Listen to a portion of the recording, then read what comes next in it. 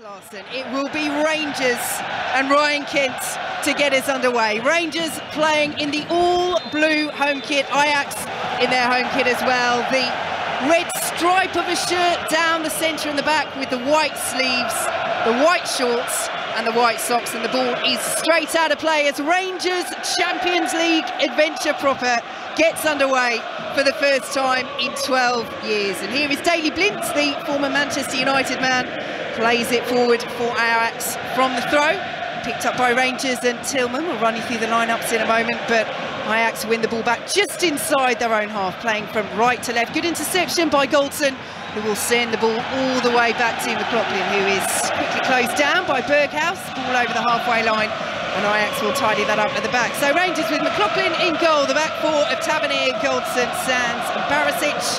Ahead of them it's Kamara and Lundstrom, with Wright, Tillman and Kent supporting Antonio Cholak up front. And once again, Alfredo Morelos left on the bench by Giovanni van Bronckhorst. Here are Ajax in possession, and it's the former Rangers man, Calvin Bassey. Record sale for Rangers this summer.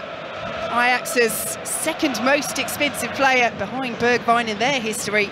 On the ball, plays it forward out to the left-hand side, and the orange-booted Daley Blind over the halfway line now, and here is Bergwijn in brilliant form, 7 goals in 6 games for Ajax this season. And Taylor coming forward now for Ajax to the edge of the penalty area, left-hand side, plays it forward, it's poor for Blind, and it's out for a Rangers goal kick. So Ajax with Pasveer, their regular number 1 in goal, the back four of Wrench, Timber, who had a brilliant season last season. He's just been named the Eredivisie Player of the Year and Young Player of the Year for last season as well. Bassey and Blind. Ahead of them it's Tadic, formerly of Southampton, the captain, Alvarez, who Chelsea tried very hard to sign on deadline day, but Ajax, having lost multiple players over the summer, 2 big ones in Anthony and Lisandro Martinez to Manchester United, just would not let him go. And Taylor complete the midfield, Berghaus, Bergwijn and Karius up front as Rangers win a free kick just inside their own half, 0-0. Yeah, I mean, Rangers are actually, physically a very strong team, and in comparison to Ajax, that is something that they can really work hard on, because I think if they can get free kicks and corner kicks with good quality from dangerous areas, I think they can get some capital out of that, because they are man for man quite a bit taller and more physical, but technique-wise, they might not be quite as good. We shall see. Picked up by Tillman for Rangers, just inside the Ajax penalty area. He's being held up by 2 defenders, so we'll squeeze the ball out to the left-hand side. Here is Barisic as the boos start to ring around the Johan Cruyff Arena, but Rangers enjoying a spell of possession here with Goldson now in the centre circle, plays it out to the right-hand side, and Tavernier, the captain, digs it forwards, won't quite be brought down by Cholak and won't find its way through to Scott Wright either, and the ball is out for an Ajax throw. Couple of team news decisions that we expected, Pad, in terms of Cholak starting and McLaughlin as well. As Van Bronckhorst got those 2 decisions right? Well, Cholak's an absolute stick-on, because Morelos isn't fully fit yet, and there'll always be questions about, one question you don't ask about Morelos, can he score goals? So if he can come on and be lively and give a good 20-25 minutes at the end of the game, he could be a very important player. But that's as much about to do with his fitness and his mindset as well. So that's a big player, and the goalkeeper as well. It was made to sound like a big decision. I don't think it was. I think it was a stick-on. He was always going to start tonight. And it is McLaughlin in bright orange. He plays the ball forward to the halfway line. It won't be won by Lundstrom and picked up now by Ajax, and their number 20, Mohamed Karius, who scored in the last match against Cambuur, a 4-0 victory for Ajax in the Eredivisie. And his reward is his first start of the season in the Champions League this evening. 0-0, 4 minutes played here on 5 Live as Ajax have it inside their own half. Do you know, one of the joys of coming to this stadium, we've got brilliant position right on the halfway line over the top. We'll finish that in a moment because of an attack. Ajax building down the right-hand side. They have the red and white shirts to aim for in the penalty area, but will play the ball back to Edson Alvarez halfway through the Rangers half. Central position, and here is Timber out to the right-hand side once again, and Wrench picked up now and swung into the area. Good clearance away by Tavernier to the edge of his own penalty area. Rangers under pressure here though, as Ajax win the ball back, but adjudged to have been a handball in there. Bergwijn kicks the ball away in mild frustration, and it will be a free kick to Rangers just inside their own penalty area, goalless. Well, talking about seeing this brilliant view. We've got a bird's eye view of it. And one of the best teams in world football to watch in terms of technique and systems is Ajax. It generally always is. I just watched them these first 5 minutes or so. You don't know what system they're playing. They're all over the place. Blind at one moment has been centre midfield, another moment he's left back. At some points they've been a back three, and at some points they're a back four. They're all interchangeable with each other. Honestly, they are a joy and a confusion to watch. Bassey wins the header. Rangers win the free kick as Goldson goes down just inside his own half. Yes, interesting to see how Ajax progress under their new manager, Alfred Schroeder. Erik ten Hag, of course, off to Manchester United in the summer, and that's the thing, it wasn't just player turnover for Ajax, it was losing their manager as well. But there is a history here, you know, and you know the best of their teams often played a 4-3-3, but it was such an adaptable 4-3-3, and that's what they've done tonight, and it certainly looks that style. Goldson's ball over the top just can't quite be taken in his stride by Kent. It was a good delivery from the centre half. Ajax under a bit of pressure inside their own penalty area play their way out of trouble very well, and Timber will play the ball down the right-hand side. Goalless here on 5 Live as the ball over the top looking for Bergwijn.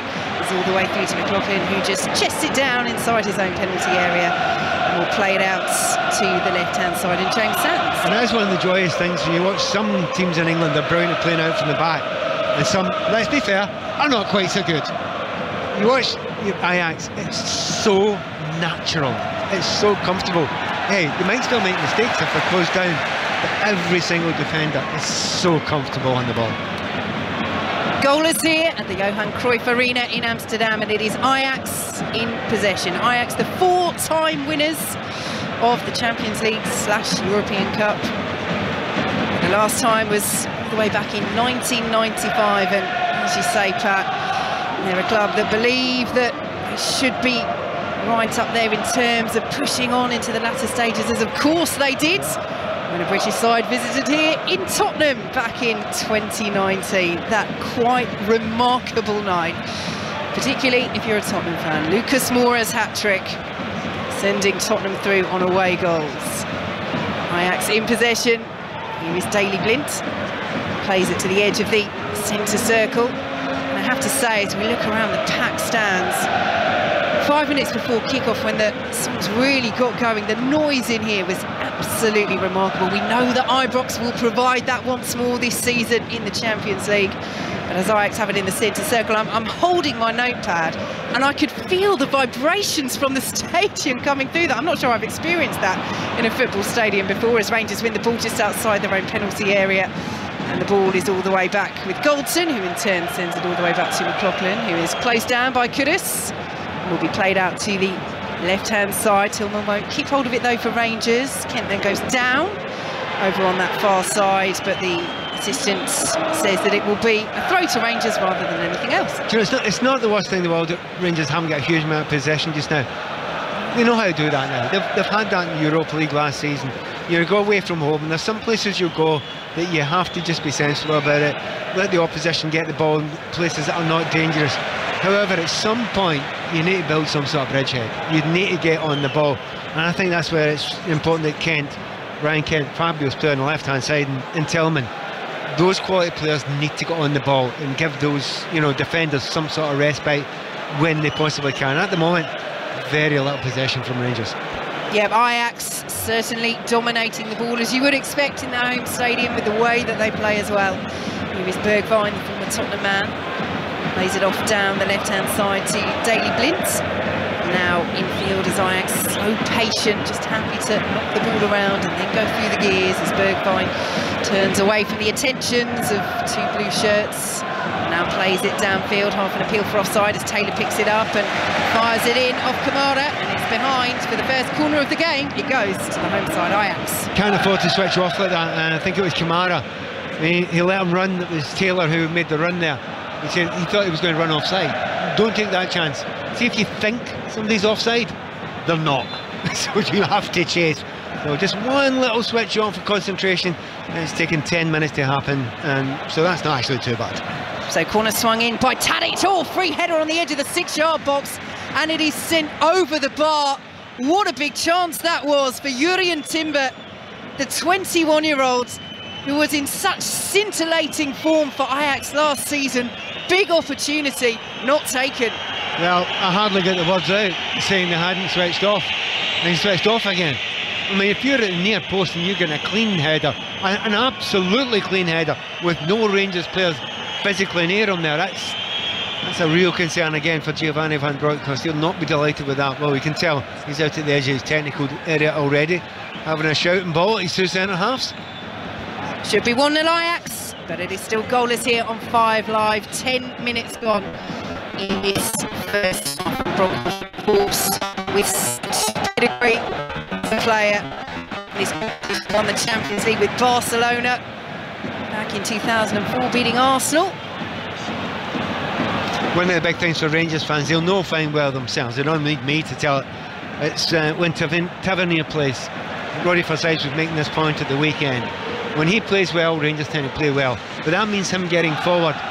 Problem is, he's against a very good player tonight in Berghuis, you know, and to actually leave his post and fly forward, considering they've already got in twice behind him already, that's pushing Tavernier back, and that's a real shame for Rangers because they really need him adding something up the wide areas. Timber plays the ball forward, will be picked up on the far side for Ajax. Goalless here on 5 Live. Nice little 1-2 inside the penalty area. Ball across, cleared away by Goldson, but again, the Dutch champions looking dangerous here in Amsterdam as Blind picks it up on the left-hand side. Rangers dropping deep. Here is Bergwijn. Ever dangerous, goes for goal. The shot wasn't dangerous on that occasion, wide of McLaughlin's post. But you can see the confidence that Bergwijn has at the moment. Yeah, he's got confidence to go in. But I thought the play on the right-hand side was more impressive. He's just cut on another shot. He's not caught it well. However, on the right-hand side, they cut through that Rangers defence as if it wasn't there, and you know, they are just beginning to motor a wee bit, and that's why I say it's imperative that someone in that midfield specifically gets a hold of the ball for Rangers. It doesn't matter if it's, you know, possession in your own half and you pass it back and pass it along your back line. You need to get some sort of possession. At the moment, they're just really struggling to get on the ball. They do have a throw though. Will be taken by the captain, Tavernier. Forward looking for Scott Wright, picked up by Cholak, and now Tillman tried to squeeze it out to the left-hand side in Kemp, but it was well read by Ajax. And here is Alvarez all the way back to Remco Pasveer. Clears long up towards the halfway line. Goalless here on 5 Live as Ajax give the ball away. Again, Scott Wright though just can't quite make the most of it, and Ajax win it back and send it out to this left-hand side with Daley Blind just outside his own penalty area. Reminder, commentary of Napoli against Liverpool, the other match taking place tonight in Group A, coming up for you on 5 Live. 8 o'clock, Ian Dennis and Jonathan will get your team for that. Of course, we'll have updates as well from Tottenham against Marseille. John Murray will be across all the action there. Here in Amsterdam, 0-0 between Ajax and Rangers, on Rangers' return to the Champions League proper for the first time in 12 years. Here is Timber, plays it forward to Kudus, the striker who has come back very deep to receive the ball and trying to spring an Ajax attack. And once again, they come down the right-hand side, a couple of players over, the deflection is behind for an Ajax corner, but the combinations that Ajax are building down that right-hand side with Wrench and Berghuis are very impressive. Yeah, and they've got an overload in Barisic all the time, haven't they? You know, and because they've got an overload there, an overlap, they didn't get it quite right there. Managed to get a corner out of it, but I think Barisic will need a little bit of help quite soon. Corner for Rangers to defend. It's played in low this time, laid off by Tadic, but only to Scott Wright, and Kent will try and counter for Rangers. Down the left-hand side, Ajax are getting the red and white shirts back, and Kent plays it into one of them, and Ajax allow that ball to spin out for a throw. Rangers claim it's not going to go their way. Got to stay switched on here. Barisic once again with defending to do down that left-hand side as the red and white shirts wait in the penalty area. Ball pulled back to the edge of the box. The ricochet will be cleared away by Rangers. Cholak back so deep defending. That's a good ball to spring Tillman over the halfway line. Has to check once more, trying to find the run through the centre of Kent. He's still going, Tillman. He's done really well there. It's getting the players back. The shot driven in by Cholak from 20 yards, blocked away. Kamara will pick it up, left-hand side of the penalty area, shepherded away by Wrench. But Barisic now picks it up. First time he's really been able to get forward, but just too much on it. to Kamara, who was right in front of him, only a couple of yards, just needed to caress it. Instead, he fired it at his teammate, and Ajax have it back once more. But Malik Tillman has been such a bright spark in this season so far for Rangers, and there, just another little glimpse, wasn't there, Pat, of what the 20-year-old can do. Yeah, the problem was he picked the ball up and had to run 70 yards. By the time he got to the edge of the box, he ran out of gas slightly, but yeah, he's got real quality, and that's probably the best moment of the game for Rangers, because not only Tillman went, but 3 or 4 blue shirts went with him as well. So if that's the game plan, you know, just sit back a little bit, take as much pressure as you possibly can, and play on the break. It can work. I watched the game last night when that worked very well. Chelsea faltering against Dynamo Zagreb. Here come Ajax down the left-hand side. Taylor, though, sees his ball forward blocked. Ajax will pick it up once more with Bergwijn dropping deep and now stepping in field. As you say, Pat, the system is just so fluid. Rangers really having to stay switched on to work out moment by moment what the Ajax players are doing in terms of shape, and it takes so much concentration when the other side has the ball anyway, and they keep switching things up. Again, mentally, you have to be so focused, as Bassi will just allow that to run. Well, look at the only person in the back. The only person in the back line that isn't moving is Bassi. He's a new signing. He's basically generally staying centre back. Everybody else is totally mobile. Space on the right-hand side now as Ajax build again. Good covering by Sands. Berghouse's ball in. He's blocked behind for the corner. Well done, Sands. Now that's what we're talking about. There was an overload again there, but he's the left centre back and he's got out there and helped. But he's shouting his centre midfielder, left midfield player, get back and help your defender. So the red and white shirts dotted around the penalty area. Tadic is drifting dangerously. Ball is swung in and headed in. Powerful header, and Edson Alvarez runs away in celebration. It's been coming inside the opening 17 minutes. Ajax's pressure pays off. Alvarez scores. Ajax lead Rangers by a goal to nil. Well, they can't say they weren't warned, Rangers. It's corner kick about 7-8 minutes ago from the other side, and it was a free header at the near post. And I said, well, you can't switch off too often here. Well, they switched off there. I mean, there's absolutely nobody making an attempt to go and get close. You cannot be allowed in the centre of the 6-yard line to have no one attacking the ball, apart from Alvarez. Not one single player. Now they've linked up and what is seen as a zonal marking there, but you've got to try and attack the ball as well. You've got to get up there and get close to people. That's as easy a goal as you will score for a corner kick as you will see. Well done, puts it in the bottom corner, nice little header, but he's doing it as if there's no players there beside him. 1-0, undeserved so far. And you have to say, Pat, as Rangers get us underway once more, they'd had the warning, hadn't they, as you touched on there, the Timber header that really should have gone in. That was a free header as well.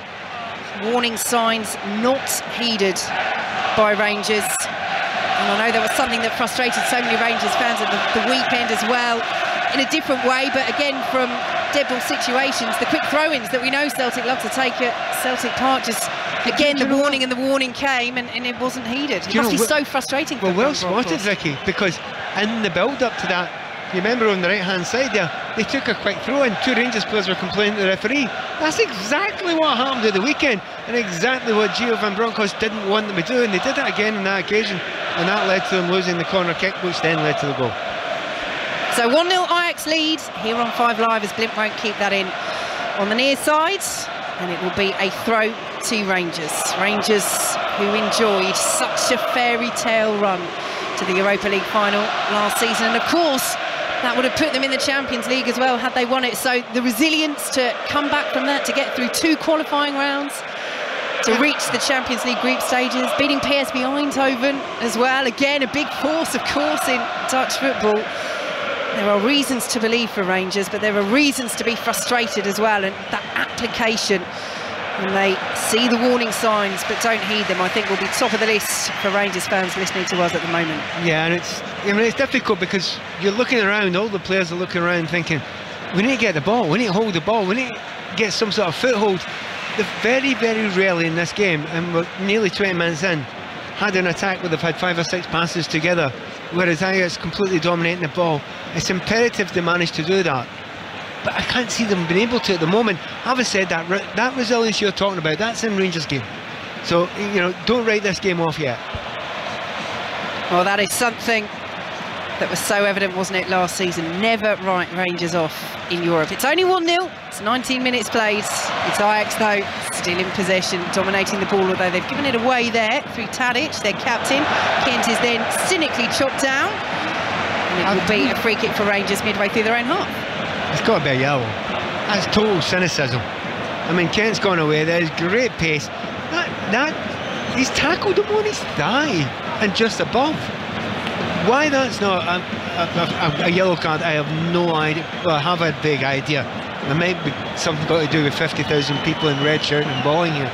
But that's a yellow card all day long. Ajax win possession on the halfway line, leading by a goal to nil. In field to Kudus, halfway through the Rangers half. As they just knock it around once more, and here is the goal scorer, Edson Alvarez. Ball forward now, incisive to Kudus, steps past Lundstrom, lovely turn, still going Kudus, plays it out to the right-hand side again, Barisic with defending to do, Ajax working it very well, and that's a very good save by McLaughlin, turns the ball behind from close range for a corner, but it's all Ajax at the moment.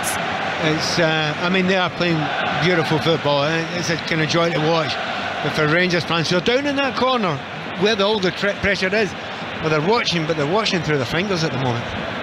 Approaching the midway point of the first half, Ajax looking to double their lead with this corner. Tillman wins the header, sends it to the edge of the penalty area, and then gets second contact as it came back in.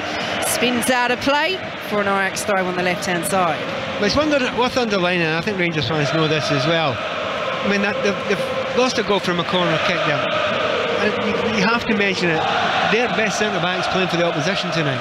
And he was the core of everything, attacking everything last season, so they really do miss that. And because they've got one or two injuries, and they're playing Sands in there, who's not an absolute natural centre-back, it's very, very noticeable that they are lighter there. They've got plenty of physical qualities, they're a tall team, but centre-halves are different, they can attack it and they don't have to miss Glassy in that area. Absolutely, Rangers in possession on the left-hand side, and yeah, you mentioned the injuries. It is a problem position for them at the moment. John Souttar, Philippe Helander still out. Ben Davies is back on the bench, incidentally, after injury, but of course, losing a player the calibre of Calvin Bassey.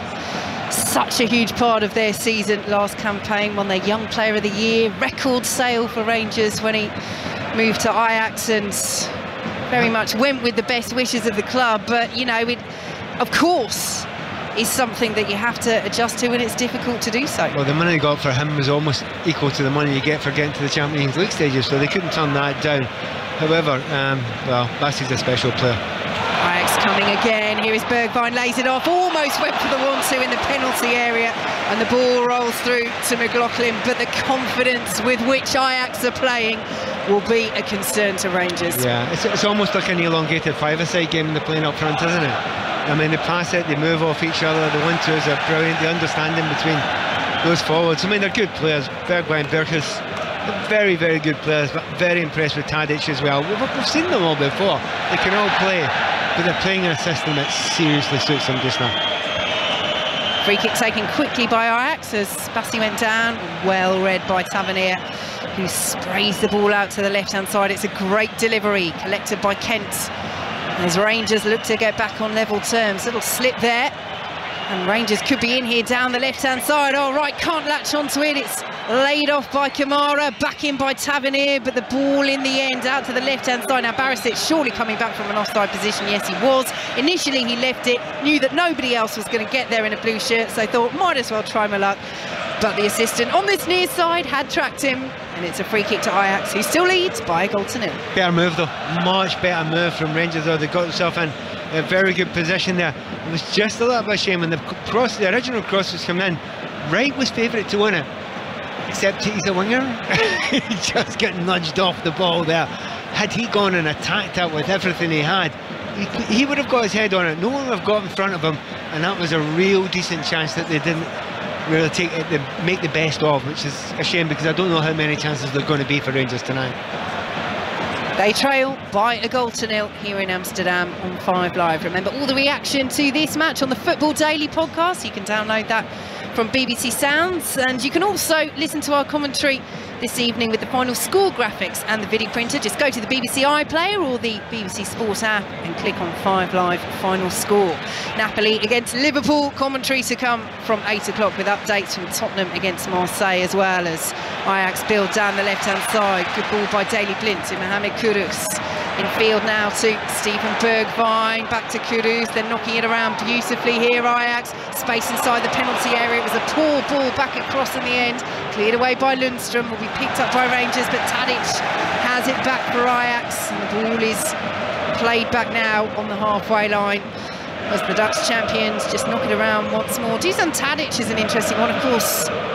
Southampton fans and those who follow the Premier League will know him from his time there, captain of Ajax, but his form has been questioned of late, and you do wonder, players like him with such evident talent, whether they feel as though they have a bit of a point to prove or whether they just shrug all of that off as Ajax come down the right-hand side. Dangerous again into the penalty area. Pulled back, won't quite be met in the 6-yard box, but Rangers can't get it away. Still inside the penalty area. Here is Berghuis. Right-hand side of the box has Lundstrom for company. Berghuis crosses the ball, looking for the space on that far side. It's cleared away by Rangers. Tillman is beaten to it by Bassi, and there's a huge cheer from the Johan Cruyff Arena for the former Rangers man, as he has it now on the right-hand side. Plays it back once more as Ajax very calmly, very coolly, leading by a goal to nil, very happy to go all the way back to their own half and timber. Yeah, it sums up. Bassi's now decided to get in the act. He's playing in the right wing. But again, they get to the byline with such ease, don't they? It's one of the hardest things to do in football, apart from scoring goals, is get to the byline and get crosses in. But the amount of times that they've already done so in this first half, particularly the right-hand side, is very impressive. It's almost Manchester City-esque. Still, just the 1-0 lead, though, for Ajax against Rangers here on 5 Live. They have it on the halfway line with Daley Blind. Forward now to Mohamed Kudus. And now in fields to Bergwijn, another with a bit of a point to prove after a frustrating spell at Tottenham. Of course, such quality to try and edge out in the starting lineup there. As Ajax come into the penalty area, they're playing it nicely. That's a really poor ball across. There was a suspicion of offside, but the flag stayed down. And if only Wrench had been able to pick out a teammate, that would have been 2-0 Ajax. Honestly, can you actually watch that without saying the phrase knife through butter? Because it's exactly what it looks like.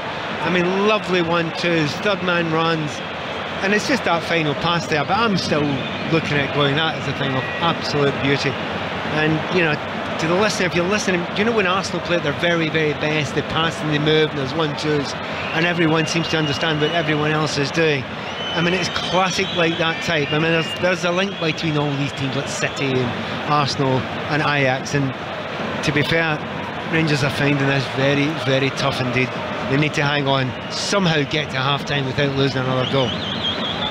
They are in possession just outside their own penalty area. Have the ball now on the left-hand side. Tillman under pressure, challenged by Ajax's goal scorer Edson Alvarez. Now the assistant on that far side, not too sure which way it should go. It is a free kick to Rangers, and they get things moving quickly. Here is Lundstrom, just outside his own penalty area. They square it now to Tavernier, closed down immediately by 2 red and white shirts. Nice little interchange though with Kamara, but then the ball was a little short from Tavernier, and Ajax have picked it up and it's slid into the penalty area by Tadic. That's an excellent interception, cover and challenge by Sands, and Tillman will play the ball forward. Wrong decision, Kent had checked his run, it's wasted, it's through to the Ajax goalkeeper Pasveer. But what about that for a sliding interception from Sands there? Yeah, to be fair, it's good defending, and there have been 5 or 6 pieces of great individual defending by Rangers players. But see, when you have to last-ditch tackle every single time, that's not a good sign, and that's not what the manager wants to see. Yes, he'll applaud these players for the effort, and there's no lack of effort there by those Rangers defenders, but every single time that, you know, not every single time, but close to it, the Ajax attack, it's needing something brilliant and something last-ditch to stop Ajax getting through 1-on-1 with McLaughlin, who's made a good save himself at his near post as well to keep it to just 1-0. As Ajax build once more down the right-hand side, and we have to say as well, it's a warm evening here in Amsterdam. Not conditions that we've seen at the height of the heat wave in terms of having to deal with it, but staying switched on, mentally focused in an atmosphere that's not just about the temperature but about the noise that these Ajax fans will make. All a challenge for Rangers, who trail by a goal to nil here on 5 Live, and they've lost possession outside their own penalty area. Here is Daley Blind, pulls it back. The shot is urged from Tadic, who eventually does shoot straight into Barisic, spins out for an Ajax throw. The pressure from the Dutch champions is relentless. Such a high press there, isn't it? They get the ball back. Rangers are, you know, they're only about 20 yards out. They've lost the ball. There's 2 or 3 players out of the play. They cannot get a hold of the ball in midfield. There's not one player that's been able to do it. They've tried to hold on, but anytime a player takes more than 2 touches, there's 3 red and white shirts all over them, and they just can't build anything. Ball is all the way back with the Ajax keeper, Pasveer, and as we look up to that grouping of Rangers fans, the blue shirts up high in the stands to our left, the arms are folded, faces are tense, and Ajax are coming forward once more. Ball into the area, just too much on it for Kudus. He doesn't even bother jumping on the edge of the 6-yard box because the ball was too high, but he does give the thumbs up for the effort, and McLaughlin will send this forward for Rangers. Just watching Barisic on the far side there, and the ball's come down his line side again. There was an overlap on again, and he's got his arms out waiting. Any chance of some help here, please? And it's imperative that one of his deep line midfielders goes and helps him. By the way, Rangers giving the ball away again there in the midfield there. It's just constant, isn't it? It's constant. And they're coming forward once more. Ajax, deflection and in. 2-0 to Rangers. 2-0 to Ajax, I should say. Berghuis with the effort that took the deflection. And Rangers simply cannot stem the tide of the Dutch champions. James Sands there in frustration, tosses the ball up towards the halfway line, and frustration at the moment is the word that sums this up for Rangers. Their return to the top table of European football is not going as planned, because Ajax quite simply have been too much for them this evening. The effort from Berghuis, the deflection in is cruel. It takes it past McLaughlin from Sands, and it's 2-0 to Ajax. Well, I was talking before about those last-ditch tackles. Well, they're having to put that last-ditch tackle in there, but it's just deflected off Sands and gone in. He's a bit unlucky there. In the end, if you've got a team that's attacking you constantly, getting through, particularly on that right-hand side, time and time again, eventually the dike is going to burst, and it has burst there. At this point in time, Rangers are being so outclassed, you do kind of worry. Another goal before half-time, and it would get very, very concerning for the Rangers fans there, the Rangers manager, and indeed every player on that pitch. Ajax it is in possession, leading by 2-0. Well, Rangers will know that this Champions League group stage, it is a tough group, Group A. Ibrox, they will hope, will give them some sort of sucker, but it's all falling apart here. Ajax streaming forward once again. Mohamed Kudus with an absolute rocket in off the post, and it's all going wrong for Rangers on their return to the Champions League group stages. Ajax 3, Rangers 0.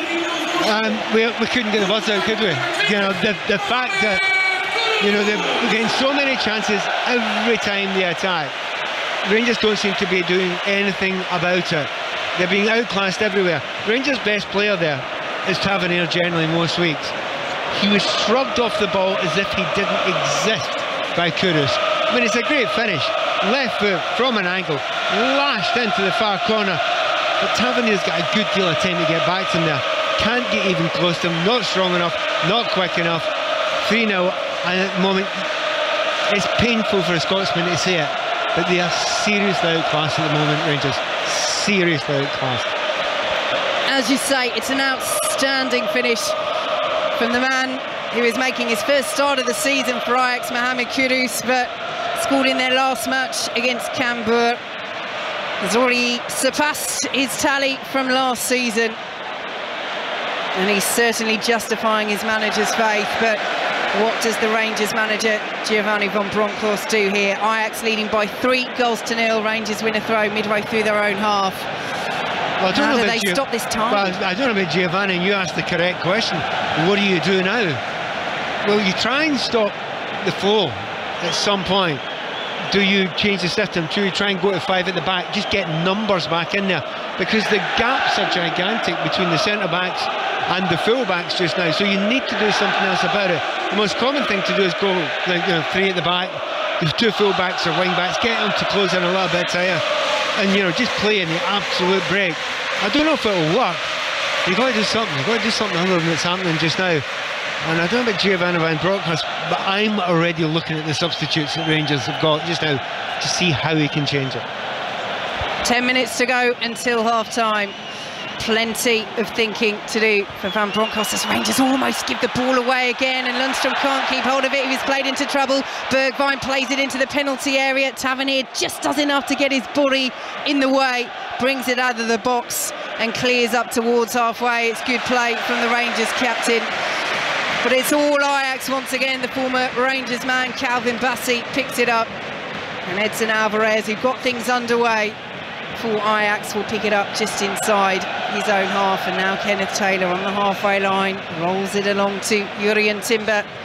And forwards with a little interchange of passes with Berghuis. But Ajax, the comfort with which they can sit in, they can camp in the Rangers half, they can pick up the tempo, they can knock it around the penalty area. Just watching just now, Vicky, on the far right hand side, where Rangers have got a massive problem, there is an out ball on every single time. Ryan Kent's coming much too close to Bassey, trying to close him high up.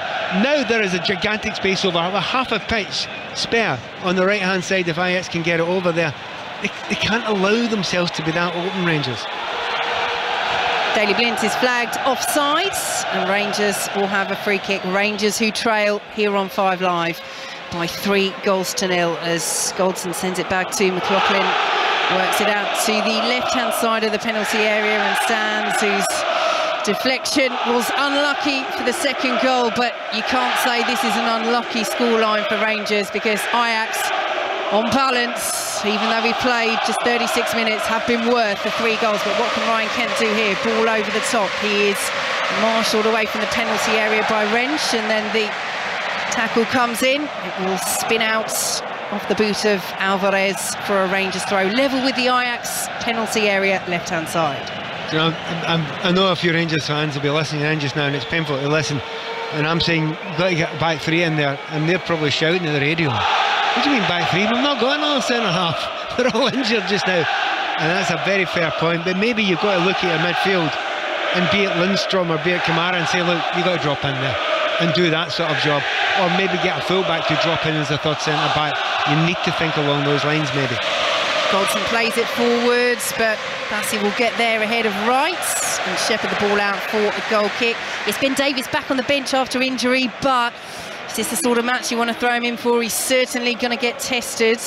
We presume that his fitness condition is allowing him to be on the substitutes bench. But it's a good question, but oddly enough, it's a strange thing.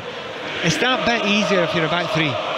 If you're 2 centre-backs, you're going to be doing a lot of running, you're going to be stretched, etc. If you're a back 3, you get yourself tight, and as long as you can actually move and you're not actually still injured, which you shouldn't be if he's on the bench, that makes a little bit of sense. He'd maybe take a chance and get him on the field.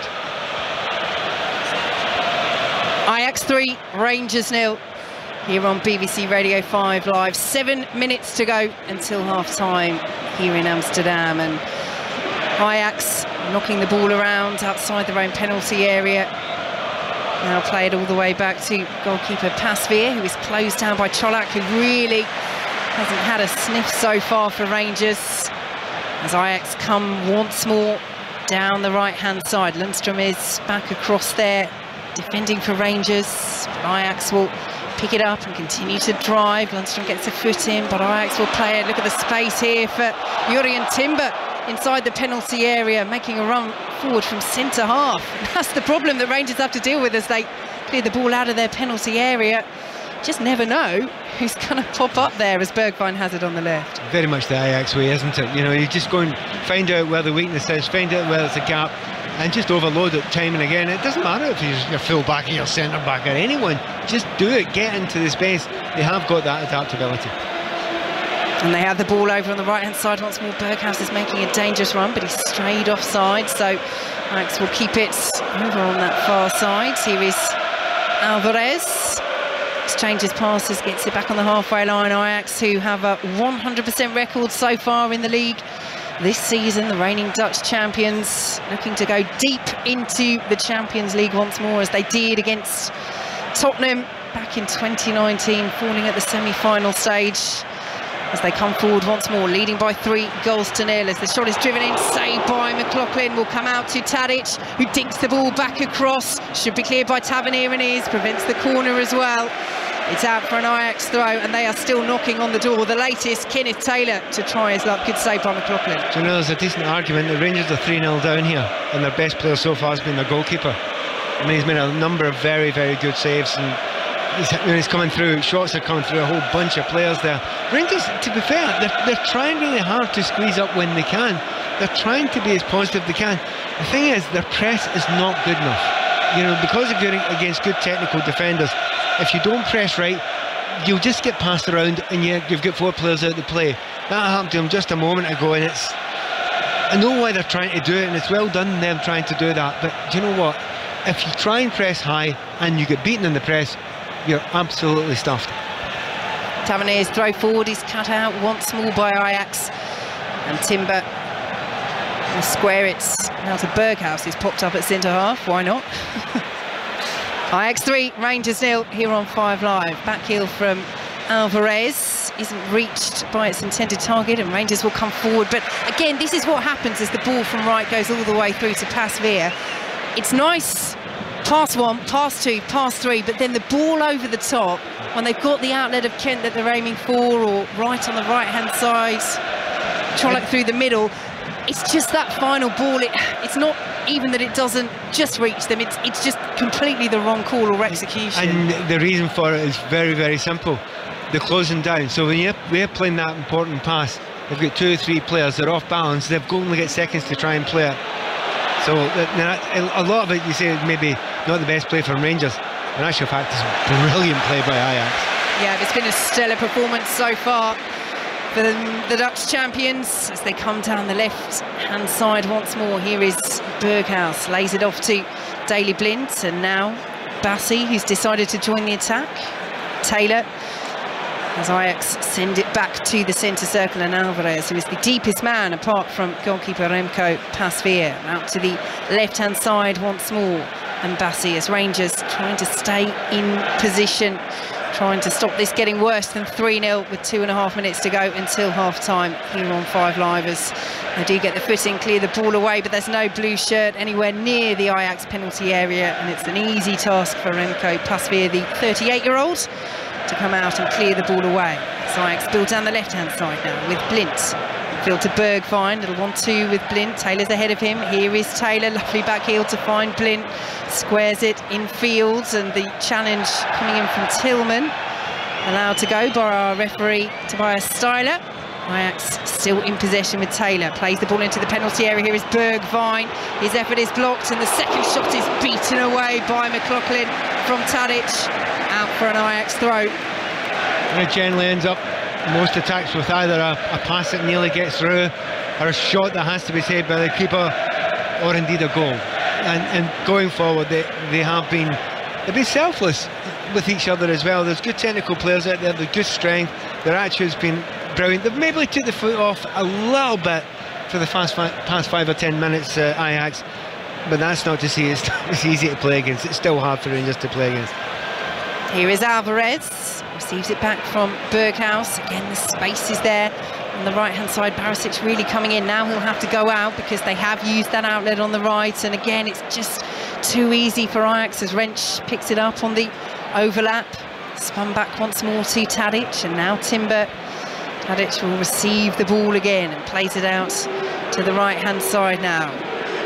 Rangers camped inside their own penalty area, trying to keep it at 3-0 as we approach half-time here on 5 Live, as Timber slides the ball through, looking for Alvarez, plays it out to the right-hand side, and Taylor. Now Berghaus will pick it up on the right. Kamara gets the foot in. Will he prevent the corner? Ajax trying to make sure that he doesn't, and Tadic does well there. It will be a corner to Ajax, and Rangers have to stay switched on here.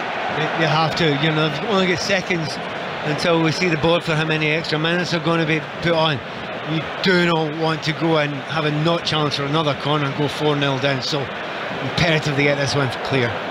Corner swung in from the right-hand side, and McLaughlin comes and gathers at the second attempt. He did well there, McLaughlin. He commanded the situation, took a couple of attempts to grab it, but as we enter 1 minute of added time, his presence was enough, and Rangers can try and build something from the back, trailing by 3-0 here on 5 Live. Yeah, I remember the Rangers fans and Rangers manager will be looking at it thinking, right, okay, what do we do here? Do you try and get back in the game? Because that's the big call. When you're getting well beaten, the 3 goals down, it's half time. And remember, Rangers are not used to this. You know, they get beat 4-0 against Celtic at the weekend, but they're used to dominating games, and it's a hard one to take when you're not used to that sort of thing.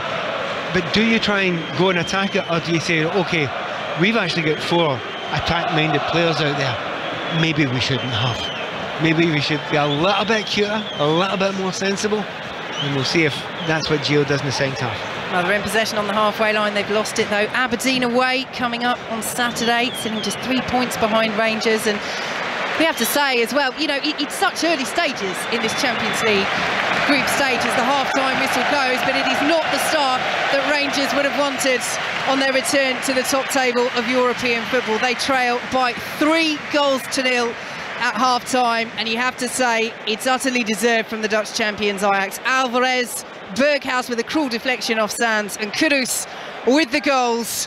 Rangers need to find a way to stem the tide from the home side. At the moment, it's looking like a tall task. Half-time at the Johan Cruyff Arena. Ajax 3, Rangers 0. Welcome back to the Champions League. Hey, Pat. Oh, yes. A little bit of a lesson handed out there. I mean, first of all, I love good football, so well done, Ajax. They are a really beautiful team to watch. They play it well, their attitudes are great. It's a good, not just the technical side of it, not just the fact that they have got total football going on there, the fact that they're all working hard for each other. When they lose the ball, they fight and battle, and you know, it's not beneath them to go and tackle and get close, right? But you're playing against that and you're being outclassed. You've got to do something about it. And with Celtic losing 3-0 last night, and you know, 3-0 obviously at half-time for Rangers just now, yeah, it's a hard one to get back in. But you know, Ajax, Real Madrid, they've been in this competition for quite a few years. It may well be that the Scottish teams, and maybe particularly Rangers, have got quite a lot to learn, and we shall see if Van Bronckhorst can do anything in the second half. Look, he's got 3 attack-minded players out there: Kent, Tillman, Wright, the Cholak in front of them. That's brave, bordering on being naive. I think he needs to get a little bit more muscle in there and make sure this doesn't turn into a riot of goals. So does he have to be pragmatic to make sure that it isn't 5 or 6? And in some ways it's settling for 3-0. Thanks very much for getting the word. I was searching for the chappers. Yeah, pragmatic's the word. So yeah, exactly, that's what you got to be. And the chances of, when you've been beaten that well in the first half, you've hardly got a kick. I don't know if it's 75%, something like that, possession against. The chances that have been created, do you really think you're going to come out in the second half and be really open and score 4 goals and change everything? It's kind of so unlikely as to be naive. Now and again, once in a lifetime, we're talking about Spurs before here, these weird things can happen, you know, but it would be, I suspect, more sensible if you get a little bit more sensible defending, hard-working midfielders in that area. Maybe try and get to a back 3 as well, and then playing the break now and again, maybe get the odd corner and then go and attack, that sort of thing. As it is so far, we just haven't had any of that. They've hardly been in the opposition, I was going to say 18-yard line, it's got to say half. The stats are brutal. I mean, I've not seen them, but I know. No, but I've got the only stat that matters is obviously 3-0, but 69% possession for Ajax, 11 goal attempts to Rangers 1, 6 of those on target, 391 total passes compared to Rangers 126, and they've completed 360 of those of Ajax. They've had 71 attacks, 48 of which have been deemed dangerous attacks. I mean, and they are dominant. Yeah, they're dominant, but also I think they are a very good team, and that's the thing that's kind of frightening about Ajax, isn't it? You know, they sell players every year that they're top players and they make a lot of money, and you think, well, that's them gone now. And then they come back with a completely whole set of new ideas and new players, and you know, and they're still great to watch. So you've got to applaud them as, you know, as a football club and as an ethos. We were talking about ethos before this game started. When they have got that and they live by it, and we started in the first minute of this game today, and I said to Vicky, I love sitting watching Ajax because they're so confusing to watch, and you think, right, you're centre back. Oh no, you're not. You're right wing. Where have you got? What are you doing? Where are you? And you're kind of tracking it. But that is total football. That is the way, and it has been really quite educating to watch. 3-0 to Ajax at half-time, second half on the way. The other game in that group, of course, Napoli against Liverpool, and we'll bring that to you at 8 o'clock. The other early game this evening is the other two teams in Tottenham's group, and that is goalless at half-time between Eintracht Frankfurt and Sporting Lisbon. Tottenham play Marseille at 8 o'clock, and we will have plenty of updates from there. Let's go to the US Open tennis. Russell Fuller. Where Aryna Sabalenka, who is the only one of last year's semi-finalists to have survived the first week at the US Open, is back into the last four. She has just beaten Karolina Pliskova of the Czech Republic 6-1, 7-6, 7-4 on the tiebreak. And this after a very difficult start to the year. She considered taking a break from the sport because her serve was proving so destructive. And she also said it was not easy at all being an athlete from Belarus as the war in Ukraine began. She will play world number one Iga Swiatek or Jessica Pegula in the semi-finals. The next match is the quarter-final between Andrei Rublev and Francis Tiafoe of the United States. That's live on Sports Extra. And a word for the wheelchair competition. Defeat through retirement and injury for Gordon Reid in the first round of the wheelchair singles against Martin de la Puente of Spain. He retired after losing the first set 6-2. And Britain's Lucy Schuker has lost 6-2, 6-love to the defending champion Dida de Groot in the women's competition. Sports Extra, if you want to listen to the tennis, we'll talk Thomas Tuchel's sacking at Chelsea with John Murray after the latest BBC News. Listen on BBC Sounds. This is BBC Radio 5 Live. With the 5 Live News, I'm Sophie Yardley. Liz Truss is continuing to appoint her junior ministers after becoming Prime Minister. She's taken part in her first PMQs, where she confirmed an announcement would be made tomorrow on plans to help people with rising energy bills.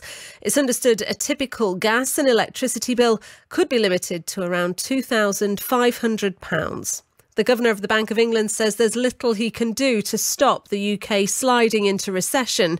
Andrew Bailey told MPs that any economic downturn will be caused by Russia's actions and the impact of rising energy prices.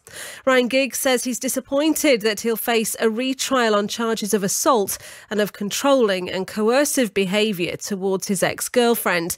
He denies the accusations. Last month, a jury was discharged after failing to reach a verdict. And a single UK ticket holders come forward to claim the £110 million Euro Millions jackpot. It'd make them wealthier than Harry Styles, according to the Sunday Times Rich List. 12 shortlisted albums, but only one can win the coveted Mercury Prize. Sam Fender, Wet Leg, Little Sims and other big names will compete for the prestigious Music Award. What an amazing array of music. Join Six Music live with interviews and the winning album played out in full. The winner of the Mercury Prize is... the Mercury Prize 2022. Thursday night from 7 on BBC Sounds. This is 5 Live Sport on a Wednesday evening. Ajax 3, Rangers 0. We'll be back with Vicky and Pat shortly. Let's talk to our correspondent, John Murray. He'll be watching Tottenham Marseille this evening, but he's here to talk Thomas Tuchel sacking at Chelsea. Didn't see that one coming, did you? Well, I mean, it's the same old Chelsea. It's not a criticism, no, by the way. Well, it's a general. We didn't see that one coming. In all honesty, Mark, you know, doing this job for as long as we have, when Chelsea sack a manager, it's never completely surprising, because that's what they do. And new Chelsea is clearly the same as the old Chelsea. And you know, if you remember the Abramovich years, sackings came along regularly, yet it didn't stem the flow of the trophies. And over the period that Abramovich was there, 19 years, they were the most successful club from these islands. They won more trophies than anyone else, despite, I think it's 13 men, including the couple of interims that were there as well, who held the manager's job over the period of time. The thing about this is that I don't quite get is that Todd Bowley and the new consortium have come in. And as we know now, you know, this is their 100th day in charge since they officially took over. And the statement said that the new owners believe that this is the right time to make this transition. But this decision comes after they've spent, in terms of transfer fees, over £250 million. So this is the biggest transfer summer window that we've ever seen in terms of spending, and Chelsea were the club that spent more money than anyone else, player after player after player, for big sums. And Thomas Tuchel has had 7 matches this season in all competitions to try and meld that all together. And yes, okay, you know, some of the performances weren't good enough. I saw them well beaten at Leeds. They were disappointing at Everton in the first match of the season, even though they won that. And obviously they've lost to Southampton. Were rather fortunate, as we know, against West Ham on Saturday, lost to Zagreb last night. He's had 7 matches, though, to meld this all together. But I think it is one of the truisms of football that if you are a manager who's been appointed by the previous owners, then you're very often on a sticky wicket. Lewis Gebrselassie from Chelsea Fan TV. Evening, Lewis. Yeah, you're right, bro. Yeah, I'm good, thank you. It was reported that they'd have made this decision, whatever happened last night against Dinamo Zagreb. So do you think that if he'd won 4-0 last night, that he'd have still been sacked? I can't really tell you at this point, because nobody expected to wake up and see this news in general. Like, you could say whether we won or lost, would you have expected Tuchel to be sacked? I don't think anyone would have expected him to be sacked just 7 games into the new season. And that's the most confusing thing for me, because I get there's been a massive overhaul in the backroom staff at Chelsea since Bowley joined, but that happened immediately after he joined. If Tuchel was never really the man for the job, then why would you spend 300 million on his targets? Why would you let him start the season? It would make a lot more sense to just sack him and bring in a new manager, and then we completely start with this new regime. It's just confusing that we've done it now. They seem to have worked, don't they? Thomas Tuchel and Todd Bowley, who's sort of your interim sporting director as well as owner. They seem to, or what we hear is that they work together on a lot of these players. So some may have been a sporting director's call, some may, but in conjunction with Thomas Tuchel. The last player you signed, I mean, was definitely in conjunction with Thomas Tuchel, because they kept talking about how they worked at Dortmund together. So a penny for Pierre-Emerick Aubameyang's thoughts today. I don't know what he's thinking. Like, he literally said when he first joined, he came back to play for Tuchel. He's had 45 minutes and he's already been sacked. So he's probably just as confused as everybody else. I don't think any of the players, any of the fans, anybody expected to be in this situation when we woke up. It makes no sense at all. Would you say that he's cut a frustrated figure at times, though, Tuchel? I mean, he's look, and by the way, I don't think there's any surprise if he has cut a frustrated figure given his calendar year. I completely agree on that. Like, we talk about behind the scenes, we've dealt with the club potentially going bankrupt, Roman sanctions, Tuchel's gone through a divorce as well. Also, we are in the middle of a transition. Like, there's meant to be a massive squad overhaul as we try to create the squad that's the most suited to Tuchel's style of play. And we've just sacked him in the middle of all of that. I get the frustrations from him, because I always go back to Jurgen Klopp, for example. He needed 3 years to make a team that he thought was capable of contending for the biggest trophies in Europe with Liverpool. And we've sacked Tuchel like a year and a half into that. Klopp had a completely different squad to the one he won the Champions League with. Tuchel would have wanted a completely different squad too.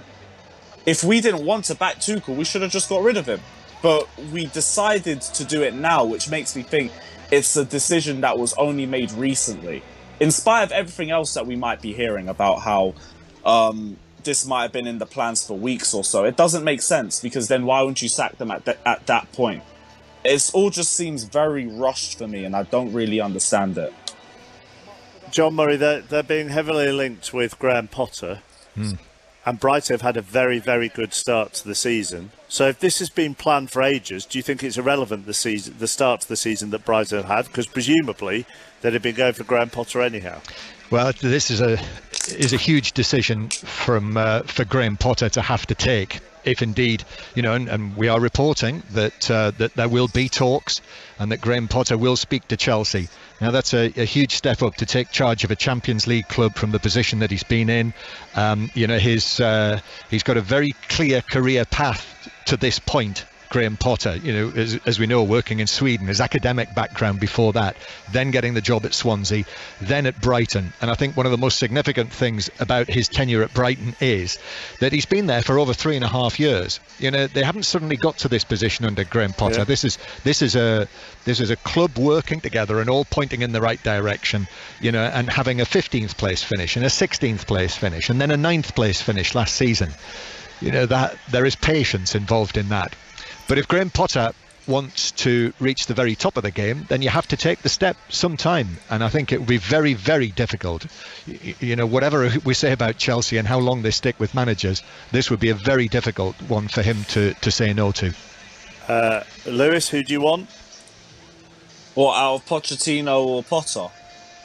Well, if it's down to those two, yeah. You could throw someone out. You could throw someone else in if you want. I mean, this is all very new to all of us, but I would have gone for Graham Potter as well. I think he's been well overdue a move to a Big Six club. I think he's ready for the move too, and I think it would also help us in terms of going forward, being able to finally break down low blocks that Chelsea have struggled with for years. I think it would be a good move for us, and plus, I also believe he's a sort of manager that doesn't need flashy names or anything. We'd make much more smarter signings, which is more in line of what Bowley would want too. And when you look at it compared to the likes of Pochettino's coming with the history at Tottenham, so I don't believe going straight from an emotional breakup of sorts with Thomas Tuchel, bringing an ex-Tottenham manager into the fold is only going to make things even more toxic. So I'd go for Potter. Thank you very much, Lewis Gebrselassie from Chelsea Fan TV. John Murray as well, who's at Tottenham Marseille for us this evening. Our second commentary comes from Italy, where it is Napoli against Liverpool. But now let's return to Amsterdam. Will Rangers find this second 45 as punishing as the first? Ajax are 3 goals to the good. Here are Pat Nevin and Vicky Sparks. Thanks, Mark. Rangers, trailing by 3 goals to 0 as we are underway in the second half, have made 2 changes at half-time. Off go captain Tavernier, and right on come 18-year-old Leon King for his European debut, and Ravi Matonda, who arrived this summer from Schalke, the Wales international. So, Pat Nevin, we were wondering how Rangers would approach this game in the second half, and Giovanni van Bronckhorst has given his answer. Yeah, he had to make a few changes there, and just looking closely, I suggested a back 5. They're a back 5, aren't they? Yeah, that's what they've done. They could not do that, so that makes absolute sense to me. They've brought on Jack, who's going to be a defensive player who's going to help them a little bit as well. So you've got King, Matondo and Jack all on just now, and Jack is a player who will sit in that midfield area and he'll make a couple of tackles, and that's important that you get somebody to make some tackles, because there weren't that many tackles beforehand. And the other player, obviously, I'm trying to look and see who actually came off there. It was Tillman, wasn't it? Yeah, Tillman's gone as well. So 3 changes for Rangers at the break. Good spot. Jack's sneaking on as well. 2 more changes they can make in this second half. Rangers, you get 5 in the Champions League. But 3 changes at the break, and we will take you through the lineups in a moment. But Rangers in possession, trailing by 3 goals to 0. Ryan Kent coming forward, picking up the ball on that right-hand side. Cholak's made a good run through the centre in a bit of space, but Kent just couldn't release the ball in time. He's trying to win it back off Kenneth Taylor, but can't do so. And Bassi, the former Rangers man, sends it all the way back to Pasveer. So no changes for Ajax at half-time. They have Pasveer in goal, the back 4 of Wrench, Timber, Bassi and Blint. Ahead of them it's Tadic, Alvarez and Taylor, with Berghuis, Bergwijn and Kudus up front. Let's head to our second commentary of the evening and get the team news. Napoli against Liverpool, Ian Dennis. Thiago is on the bench for Liverpool, as is Arter, but Jurgen Klopp makes 3 changes, and that is Robertson at left back for Tsimikas, Milner into the midfield for Carvalho, and Firmino starts instead of Nunes. As for Napoli, they make 2 changes. Oliveira and Politano both start. Thanks, Ian. Commentary from 8 o'clock here on 5 Live as Ryan Jack wins that ball just outside his own penalty area. Matondo will pick it up over on that right-hand side for Rangers. It's forward now from Jack once more. This is much better from Rangers at the start of the second half. Here is Matondo. He's dispossessed by Daley Blind, but that is adjudged to have been a foul in the end by Ajax, and that will be a free kick to Rangers over on the far side. I think it's almost every single thing I was calling for him to do with Giovanni Van Bronckhorst at half-time he's done. You need a back 3. See, maybe one of the centre midfielders, Lundstrom's gone in to that back 3 alongside Golson and Sands. Barisic is the left wing back, stroke full back. Leon King will be the right wing back, stroke full back, and then that just gives you a little chance to break, get the ball up to Colak, and then you've got Matondo, and with the pace that he's got, will go and give a little bit of support. So it seems a more sensible, way to set up a team against Ajax, who are playing extremely well. And that is why Ajax lead by 3-0, but Rangers with this free kick swung into the penalty area. Sands was up there and he did win the header, but it's wide on the edge of the 6-yard box. He was well pressured. But again, this is much better intent from Rangers at the start of the second half. I see, what we're saying is, if Rangers are physically a strong side, so if you go, even though they've lost a goal from a corner and could have lost the second one, they've got players that can really go and attack it from those areas. Now that wasn't a corner, it was a free kick, but they almost got a free header at the back post, so that's something they need to try their very best to adapt to. But I mean, looking at it just now, that's a very, very clear 5-3-2 the Rangers are playing just now, and that, and I suspect the players will feel more comfortable with that, because they'll not be ripped apart like they were in the first half. Oh, they might do, but it'll be harder to do it because there's less space at the back. Yes, and when they're defending, it drops into this 5-4-1 as well, as Ajax spread it out to the right-hand side, and Tadic, good play, looking for Wrench, who just about keeps it in, but it should be cleared away by Goldson, who plays it out to Barisic. The throw goes the way of Ajax, and Rangers are not happy about that at all. Barisic felt that Tadic played that out of play without getting a nick off the Rangers man. But it is an Ajax throw, deep in Rangers territory. Ajax, the Dutch champions, who lead by 3-0 as Berghuis has shot his charge down. So Rangers, yes, with this back 5 now. McLaughlin in goal, the back 5 with Barisic, Sands, Lundstrom, who's dropped back in there, Goldson, and King, the 18-year-old, who's come on at half-time. Ahead of them, you have Kamara and Jack sitting in the centre of midfield, Kent and Matondo on the wings, and Colak leading the line up front as Ajax come forward once more. Berghuis, loose ball, cleared away, straight into Tadic by Rangers though. Barisic takes charge and plays it all the way back to McLaughlin, who was closed down by Kudus, who scored that absolutely spectacular third goal for Ajax in the first half. Left-hand drive, arrowing across goal, in off the post. It was sublime, and Ajax are coming forward once more again. Rangers winning the ball just on the edge of their own penalty area. Bergwijn sliding, will keep it in. Big roars for the man in form, who hasn't got on the score sheet himself this evening, but certainly he's playing his part, the former Tottenham man, as Ajax pick up possession midway through the Rangers half.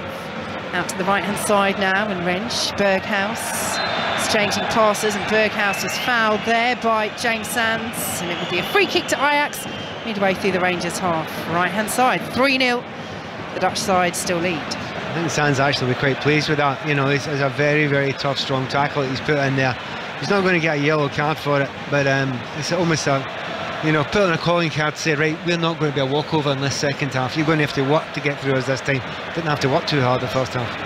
Ajax have the ball over on the left-hand side. A yellow card just floated down from the stands there. Is that thrown by a fan? Is that how you express that you should see an opponent booked in this match? I don't think the referee saw it. Tobias Styler won't have done much good if he did, I'm sure. It was just the free kick for Ajax, and they've sent it all the way back to their goalkeeper, Remco Pasveer, leading by 3-0. Noticeably not as easy, is it, for Ajax just now? We're zipping through that Rangers line with big, big gaps. And now they're trying to play those passes through that back line and through that deeper midfield, with Jack sitting there really quite deep alongside Kamara, and they're running into traffic a little bit more. It's still going to be tough for Rangers, and you suspect they're not going to get a lot of ball up the other half, but you couldn't leave it that easy for Ajax for another half of football. Jack wins the ball midway through the Rangers half. Kamara gets a foot on it, but it's all the way through to Bassi on the halfway line. Ajax 3, Rangers 0 here on 5 Live. Is it something he could have changed in the first half, Pat, or is actually a formation change something that you want to do at half-time just to make sure that everybody knows exactly where they should be? Because they are putting square pegs in round holes at the moment because of the injured centre-halves that they have out. I think that is the most important question that you could possibly ask about the entire evening. After 10-15 minutes it was clear, you know, and the top managers, you know, the ones that have been there for a long time, the Mourinhos and all that, they'll do it. And if it means pulling one of your players off after 20 minutes, they'll do it, because the team is much more important. Van Bronckhorst stuck with it there, but I agree with you, far too long. 45 minutes was too long. Hey, if I can see it, surely everyone else could see it there, that they were in serious trouble with the way they were playing and the personnel that was on the field. Whereas now, it looks a little bit better anyway. Ajax are driving forward though again, but again they run into that blue wall of shirts. Out to the left-hand side come Rangers. Ryan Kent in possession. Little tug back there from Tadic. Referee lets it go. And now here is Jack in field to Kent. Back now to Barisic, but Rangers, it just looks so much better. There is so much more composure. Ajax are having to work harder because easy was the way to sum up that first half for Ajax, and that's why they lead 3-0 as Rangers have it on halfway. A piece of cake, and I wouldn't be surprised if the manager maybe puts his hands up after the game and say, look, tactically I got that wrong. He's come back to Ajax, he's come back to Holland, and the Netherlands, and he wants to show people, look, I've got a good team here. I want to play wide open football. I want to play a wee bit of total football myself. They've not got what it takes to do that, and well done him. And thanks Chappers, they've got their pragmatism back which they needed. And well done to Ryan Kent there, winning a free kick for Rangers. Third of the way inside the Ajax half. Still trailing Rangers by 3-0, but as you say, Pat, of course, Van Bronckhorst, such a Dutch legend, the former Netherlands captain, and certainly not appreciated for his club exploits here, though. The former Feyenoord player and manager, huge rivals, of course, of Ajax. So again, so many emotions swirling around the very calm Dutchman, as he usually is, although you have to say he wasn't calm at full time against PSV Eindhoven, was he? And Rangers came through the Champions League playoffs to reach this group stage for the first time in 12 years. 3-0 they trail. Free kick though swung into the penalty area, headed on, and it's easy for Pasveer, and the referee spotted an infringement anyway, so it will be a free kick to Ajax inside their own area. And Edson Alvarez there, it's right on the edge of the penalty area. He's just been ushered inside the box, back inside the box by the referee. He's not happy, he's gone down, he's rubbing the right-hand side of his neck. And that was interesting there to see the referee almost like a teammate just calming Alvarez down there, because he's claiming that he perhaps could have had a penalty. Goldson certainly, on watching the replay, Pat, he's got his arms all over him. Yeah, I'm not giving Alvarez any sympathy there, I'm sorry. I think he started it. So he starts it, and then he moans when someone actually gives a little bit of drive back to him and pretends he's cricked his neck really badly. I'm not giving him that. I'm harsh, aren't I? Well, I think I can certainly see your perspective. Alvarez, who got things underway for Ajax in this Champions League Group A match, and Ajax in possession now. You have to say, I was on Radio 5 Live the other morning, and I think in my opinion saying that if any player pretends to have a head injury and it's proved that it hasn't, he should be sent off and have a 3-match ban. So I can't really stop saying that when I'm doing the commentary. Neck injury count in that? Part extension of the head? To be fair, he didn't roll about. No, he didn't. What I hate is when a player pretends to be a head injury and you go and see it in the replay and he's not been touched. I mean, I think that's dangerous. Not only offensive, but also dangerous as well. It wasn't quite that bad. I'll give him that. Rangers with the ball back inside their own penalty area. Over on the right-hand side, now play back into McLaughlin. All in orange this evening. And out to Barisic now on the left-hand side. Cleared forward by Sands. Out of play.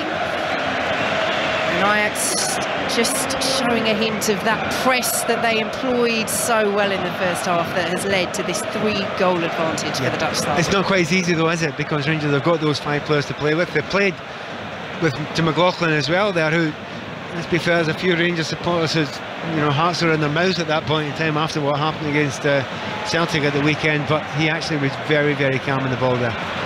Lovely ball from Alvarez out to the left-hand side, defending here for Rangers to do as the ball is played into Kudus on the edge of the area, and now Berghuis looks it back to Daley Blind midway through the Rangers half, and now out to the left-hand side once more to Taylor. Ajax 3, Rangers 0 here on BBC Radio 5 Live. 12 minutes gone in this second half in the Champions League. Timber now in the centre circle, squares it to Bassi, the former Rangers man, and now Daley Blind once more out to the left-hand side, and Taylor, well marshalled though. This back 5 of Rangers that they've switched to in the second half is just managing to stop the fluidity of the Ajax attacks, although they're always threatening. And they get near the penalty area, the movement, the combinations, as Rangers had a free kick there. Barisic going down, nothing doing, but Sands has cleared the ball away anyway, got a little nick on the way through. Kamara will pick it up and help it on. Ajax pick it up once more though. Here is Timber, right-hand side, leading by 3-0 on 5 Live. Remember, you can watch with the final score graphics and video printer this evening. Just go to the BBC iPlayer or the BBC Sport app and click on 5 Live final score.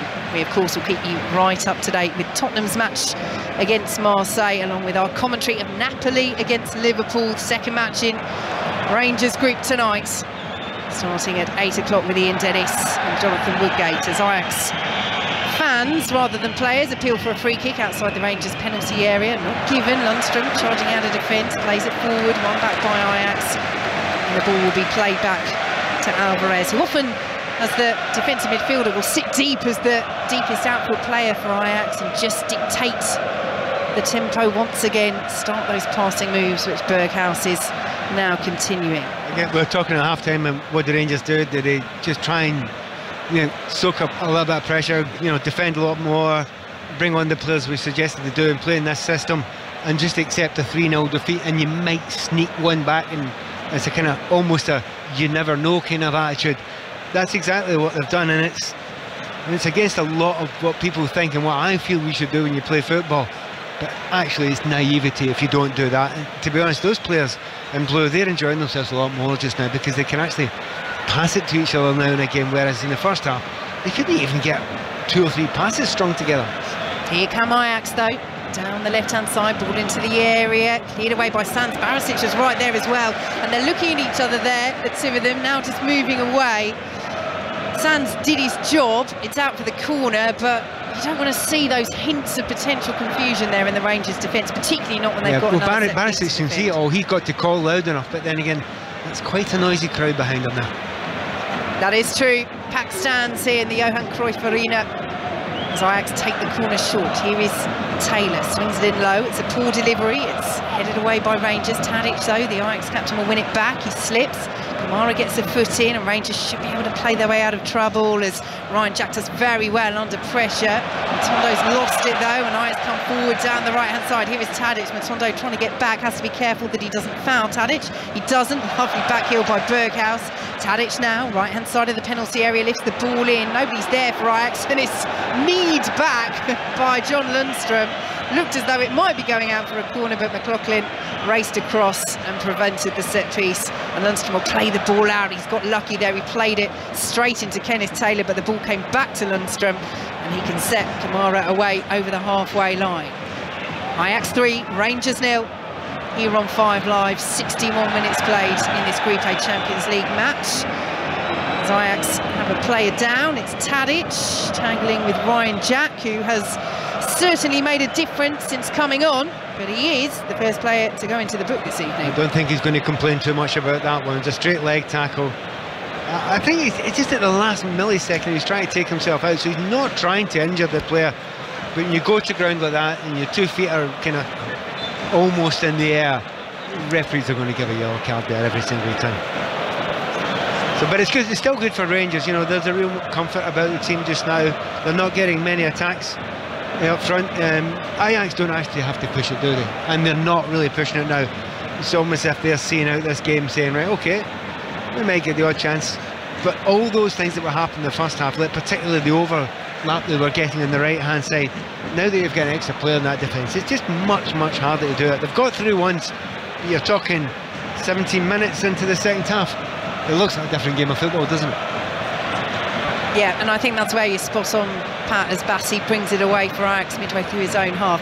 There's no point for Rangers. Yeah. There's no point to playing with the system and the way that they did in the first half and conceding another 3 goals. Yes, you want to stick to your principles. Yes, Van Bronckhorst talked in the pre-match press conference about giving the players confidence and trust after the old firm Derby defeat, but that doesn't mean in any sense that you can't change your tactics. And that's what he's done as Ajax come forward once more. They're having to work harder in this second half because of that change made by Rangers at half-time. This is play back on the penalty area. Tadic takes it off his teammate Kudos. Now plays it out to the right-hand side. Berghaus plays the ball in. It's cleared away at the back by Leon King for Rangers and picked up once more by Bassi, the former Rangers man. Lovely ball out to the left-hand side from Timber. King did well to get a touch on it. The 18-year-old, it's out for an Ajax throw. Really good play there by Ajax. On the right-hand side again, nice little 1-2s, tricks, skills, drag backs, etc. But when the ball comes into the blue shirts there, and the blue shirts are getting it away, and that's what they have to keep on doing. And this is, again, we talked about concentration early in the game when Rangers didn't have it for long periods. We've seen that much better just now. But as they get tired, you need to keep that going. You don't want to lose another goal because they lost 4 in the weekend. 3's bad. You don't want to be any more than that. Very good play again there by Leon King, the 18-year-old, just stepping up out of defence, clearing the ball up towards halfway. Scotland internationals come through, youth international I should say, come through the Rangers Academy. This is career European debut, and he will hope for many more special nights on this stage with his boyhood club. Rangers back in the Champions League group stage for the first time in 12 years, trailing by 3-0, but this is a much better performance in the second half as Ajax come forward once again with Bergwijn. He's stopped by Matondo outside the penalty area. Here is Kenneth Taylor.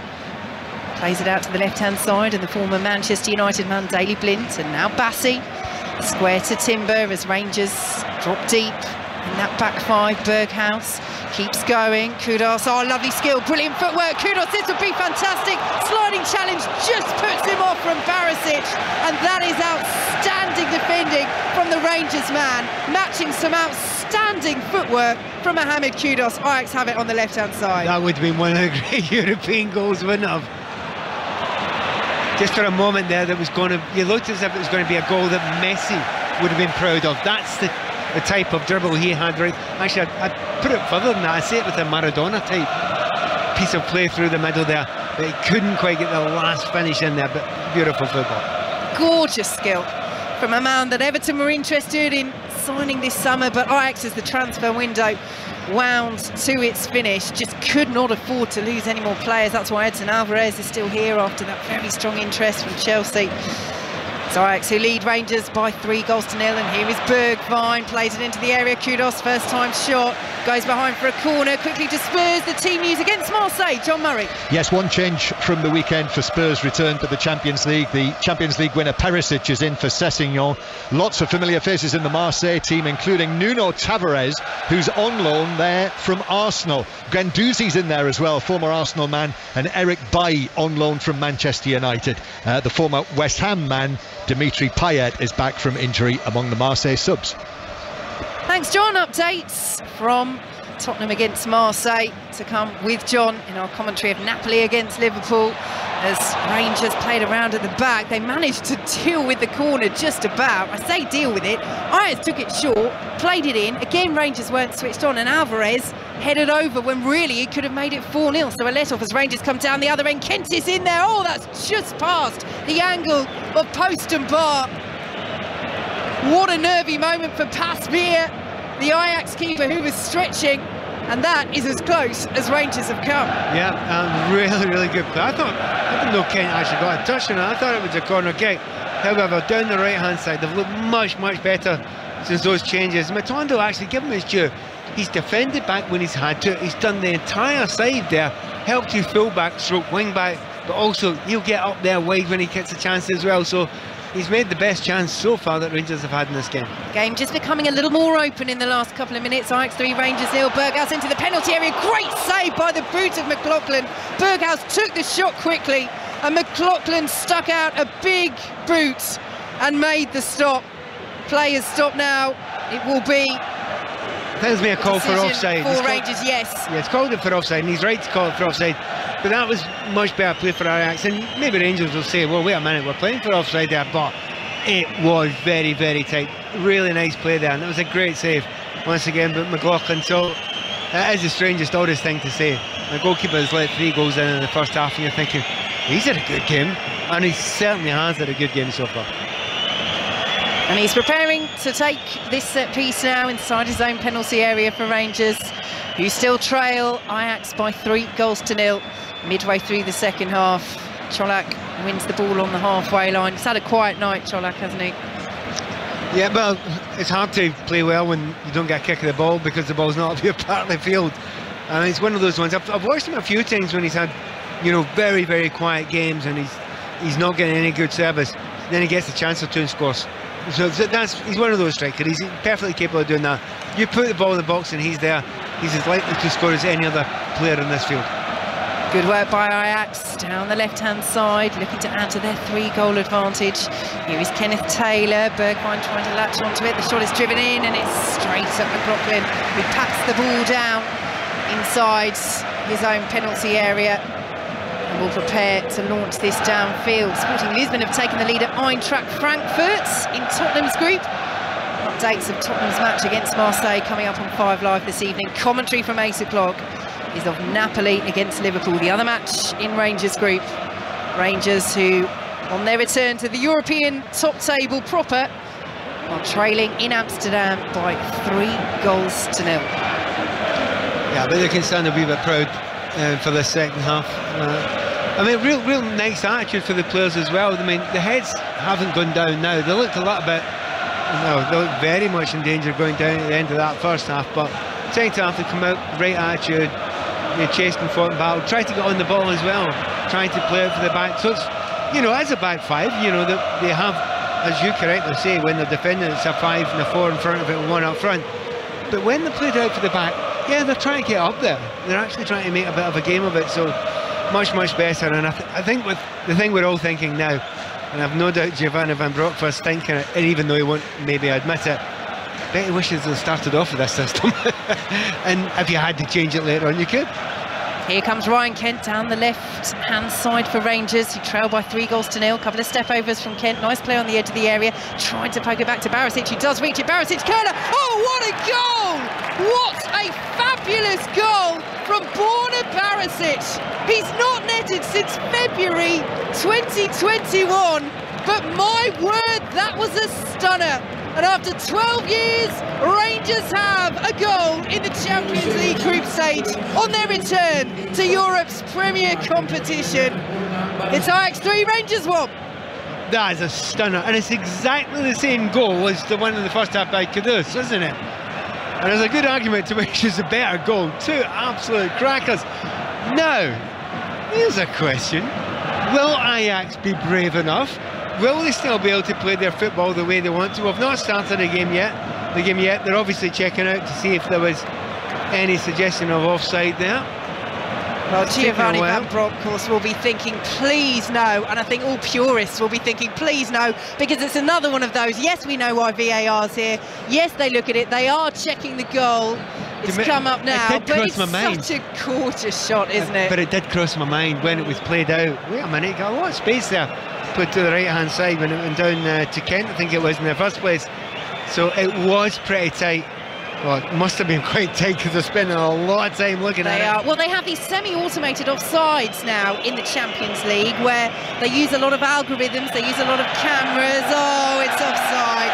It's offside. The referee, Tobias Steiler, has made the television signal. He's pointed, and the algorithms, the cameras, the human video assistant referee as well, as we see. And Pat, it is clear, Kent coming back from an offside position. What a shame for Rangers. What a shame for Borna Barisic, because that is one of the best goals he'll ever score. Yeah, it didn't celebrate after it either. By the way, all this technology, and it'd take 5 minutes. Show me a still of that and I'll tell you it's 2 yards offside.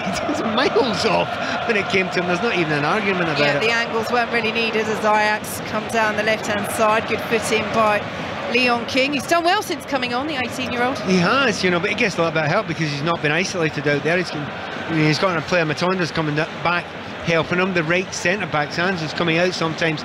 Well, it's Lundstrom actually who's fitted back into that right centre-back role. So he's got a lot of help around him. But you're absolutely, he's not left it at all. He's playing against a very, very good player out there. And he hasn't looked as if he's been spooked at all. So well done him against Bergwijn out there on the left-hand side. Ajax in possession, still leading by 3-0 after that Barisic goal. It was chalked off for offside. Sporting Lisbon are now 2-0 up at Eintracht Frankfurt. Rangers fans might have a wry smile at that after losing in such agonising fashion to Eintracht on penalties in the Europa League final last season, as Tadic brings the ball back on the right-hand side. Ajax in possession, Ajax in control, but a control that was momentarily shaken, and would have been interesting, as you say, Pat, to see how the Dutch champions would have responded had Rangers got that goal back. And we know how many times Rangers did the seemingly impossible last season.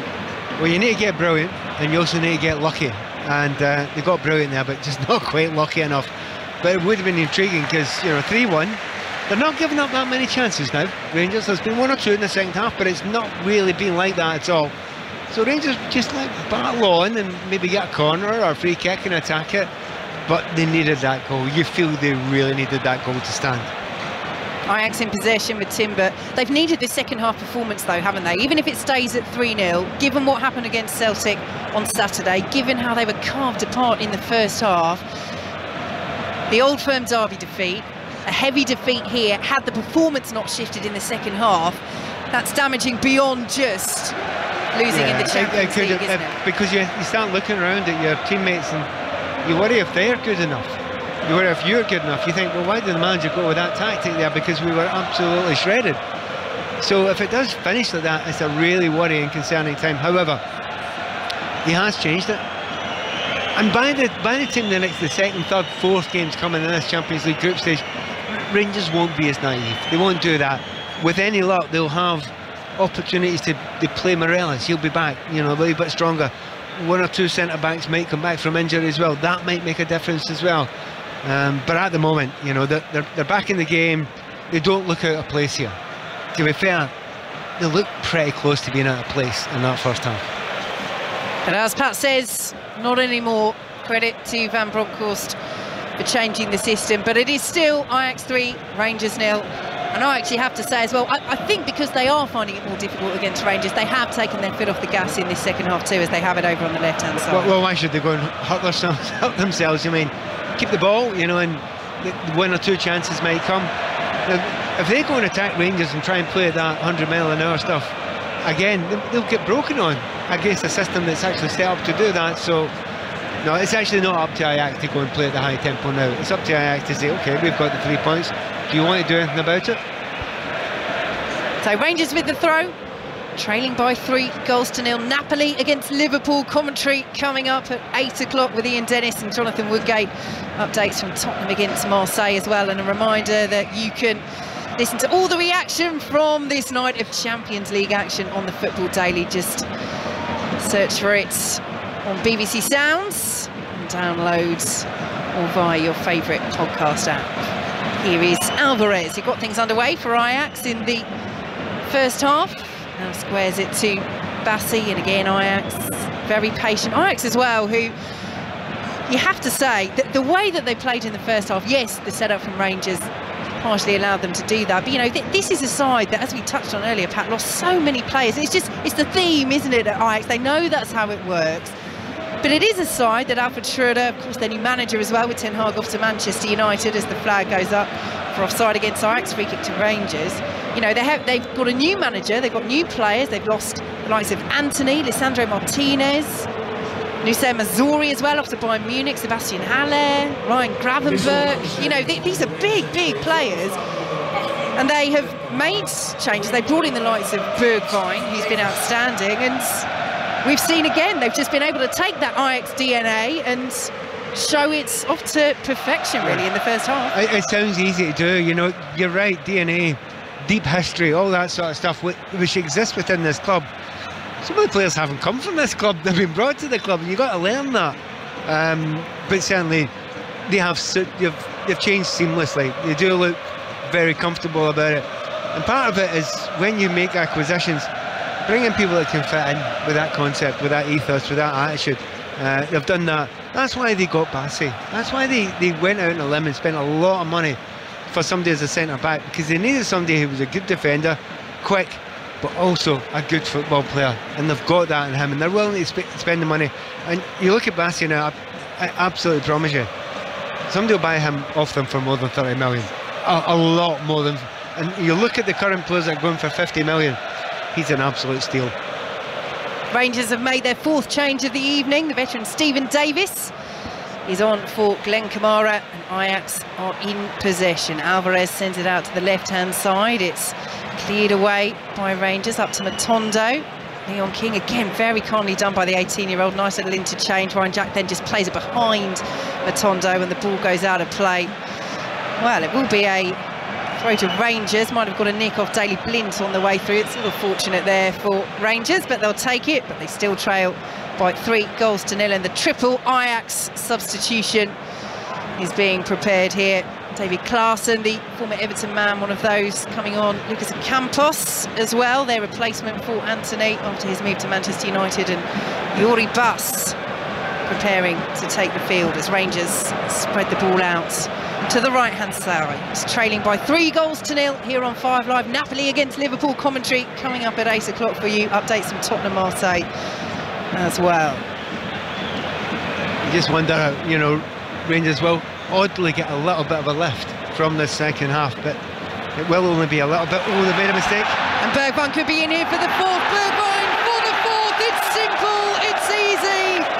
In the end, for Ajax's top scorer and for all Rangers improvements in this second half, the former Tottenham man puts a gloss on this victory. It is to be disappointment for Rangers on their return to the European elite. It's Ajax 4, Rangers 0. And that one has nothing got to do with anything other than just a grotesque mistake. You know, it's not bad tactics, it's not bad anything. And just like I think it was the 4th goal that Rangers gave away against Celtic, you know, and the goalkeeper just basically passes it into an opposition player. That's an absolute gift. To give the ball to Bergwijn there, he's got so much space to go round the goalkeeper, and it's unfair on them. So it's poor play from Rangers there. They've got to do a little bit better than that. Feel a little bit sorry for McLaughlin in goal there. He had a good second half. He almost had a second half clean sheet, but that was an awful mistake. And we talked about concentration. They lost it again. And Ryan Jack is being consoled by his Rangers teammates. He really had made a positive impact since coming on at half-time, but it's his mistake. And the concern here for Ajax, despite that 4th goal going in, is that Bergwijn pulled up afterwards. They will hope it's cramp rather than anything else. It's a stick on his cramp. Yeah. It's an absolute stick on, just the way he's doing it.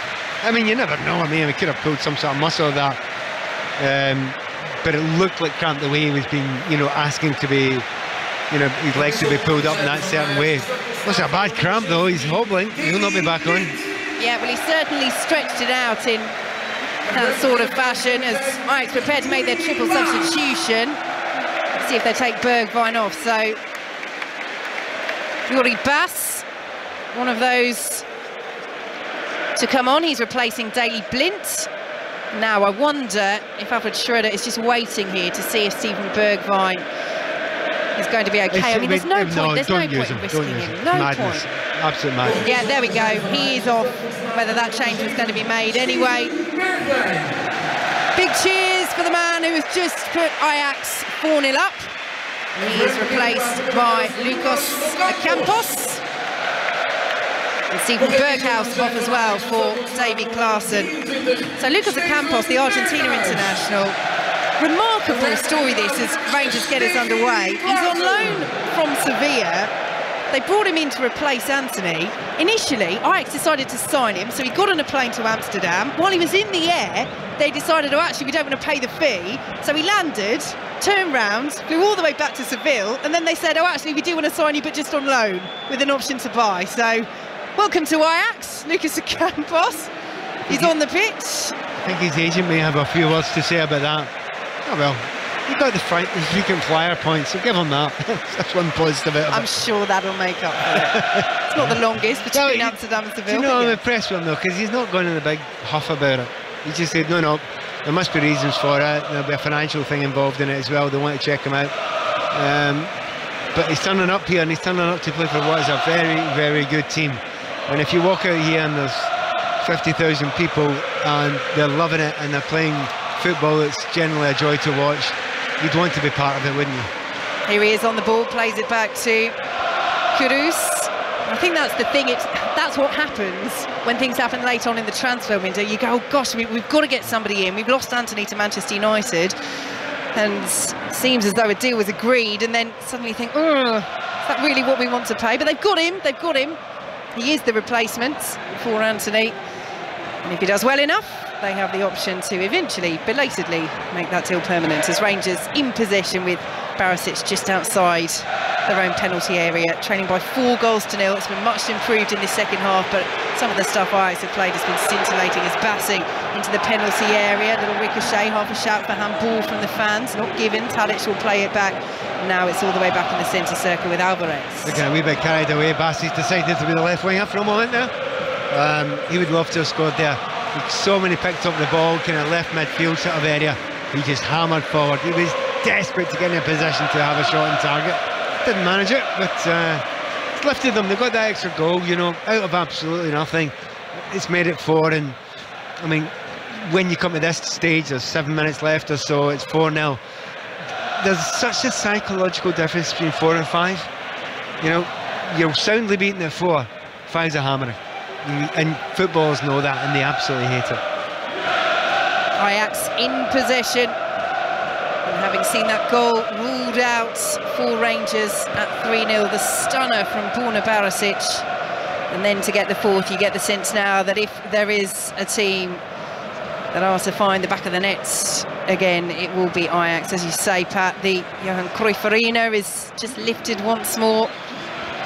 First visit here for me, and you can tell why it's called the Johan Cruyff Arena. Everywhere you go inside the stadium, there are statues, there are busts, there are pictures, and rightly so for such an Ajax legend. Here come Ajax once more down the right-hand side. Rensch had his shirt pulled there, referee plays advantage. Here is Ocampos, right-hand side of the penalty area. Rensch has continued his run. Ocampos rather dallies with the blue shirts in front of him, still going. Plays it back to Kudus. Now Alvarez. Ajax 4, Rangers 0 here on 5 Live. Napoli against Liverpool coming up after this, with updates from Tottenham against Marseille, as the ball is all the way back with the Ajax number 1, Remco Pasveer. The other thing that goal does, it slightly changes the narrative. When we go downstairs and we're talking to, you know, the Rangers players and the Rangers manager Giovanni van Bronckhorst afterwards, you know, had they kept it at 3-0, you can really push that a little bit and say, yeah, okay, got it a little bit wrong in the first half. Technically, we're good in the second half. We didn't give much off, made the odd chance ourselves. And you can really build it up. You lose that goal, and suddenly you lose a little bit of the momentum to be able to say that. But don't forget, they did have a good period there for 25-30 minutes, Rangers. Here come Ajax once more. Ball into Ocampos, who shot it straight at McLaughlin on the angle. Rangers players turning around to the assistant referee. It's the most natural thing to do, say, where's the offside flag? There's no point, lads. It's technically, if it's offside and it goes in the goal, you're going to get your offside. You know, technology will help you there. Dangerous ball there across the penalty area. McLaughlin did really well to steer it away from the on-rushing red and white shirts. Goodness me, those are the sort of moments that they just need to cut out, Rangers. Yes, the game's gone. Yes, they're losing 4-0, but there's been so much more positives than negatives about this performance in the second half, bar the error for the goal and bar errors like that. They just need to cut them out. Well, the difficulty is, so 86 minutes gone, you're basically chasing shadows for most of the night. You may do the same amount of miles, but see when you're doing the miles and you're on the ball, it's so much easier. And you can tell that there's a wee bit of mental fatigue as well as, you know, physical fatigue growing into that group just now. So they need to get themselves back. It's imperative that all the centre backs they start talking to each other and say, look, get together again. Don't let it get spreaded. They are just getting a little bit too wide. That didn't happen for that period of time. And that's when you need a good captain on the pitch, and you know, whoever it is, be it Sands and Barisic, whatever, just get everyone together close and tight in that back line. Into the final 2.5 minutes plus added time here at the Johan Cruyff Arena as the flag stays down for now and then goes up. Clear offside there against Davy Klaassen, and Ajax preparing to make their final 2 changes. And the man who got things underway, Edson Alvarez, is one of those being replaced by his very good friends, the fellow Mexican international Jorge Sanchez, who's arrived this summer from Club America. And Brian Brobby will be the second player to come on. The 20-year-old rejoined this summer after spending half a season on loan as well. Very brief spell he had at Leipzig. He left Ajax for them in 2021. 6 months there, didn't work out, came back to Ajax on loan and then signed for them permanently in the summer. So he is preparing to enter the field, and well, he's trying to go on. They're not letting him on. Just fourth official's just checking with Alfred Schroeder, the Ajax manager, exactly who he wants to take off. So making sure that they have the right red number on the board, and it will be Mohamed Kudus, who's had a very good game. His first start of the season, scoring the best goal of the night. Drive from the left-hand side across goal, in off the post, and the Ajax fans showing their appreciation. Yeah, and if you're a centre forward like Robbie coming on, you would have hoped to get a little bit more. I was watching a team, Rangers, there that have given out a few chances, far fewer in this second half, but he's only going to get a little sniff, isn't he? Only a minute or so left, with maybe 3 or 4 minutes added after that. But you know, second half, they've shown that they're a class side, Ajax, and the suspicion is they'll probably get out of this group. And I just wonder how far they're capable of going this year.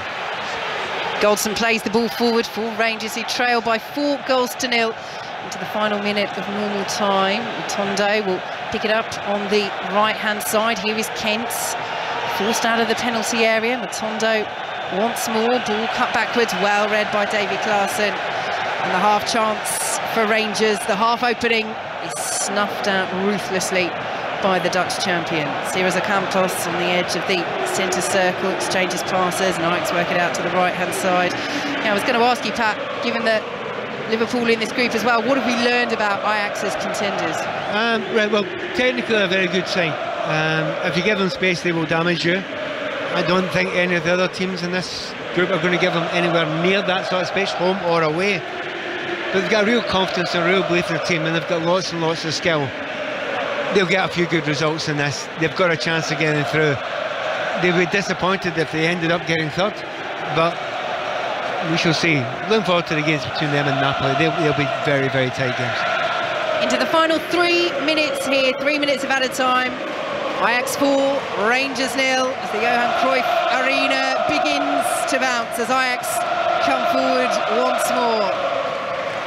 Here is the substitute, Sanchez, plays it out to the left-hand side, just a little loose there for Taylor, but he does pick it up for Ajax, who have it once more. But they've enjoyed what they've seen tonight. Red and white shirts, the red and white flags waving around us as they look for this 5th goal. Ball into the penalty area, McLaughlin clears away. And a word on McLaughlin, Pat, because, you know, there were questions about whether Van Bronckhorst would bring in McGregor. I think the press conference put paid to that, but he's made some big saves. Yeah, he has. I don't think he's done anything really wrong tonight. Under a huge amount of pressure. Rangers finally getting another break up the field. How they would love to get a consolation goal back now, but yeah. And I'm really happy for him, because you make the odd mistake under pressure, and it wasn't even a particularly important one. Celtic were home and dry by that point. Another terrible mistake tonight, but it wasn't his. Ball into the penalty area for Rangers, headed away by Timber for Ajax.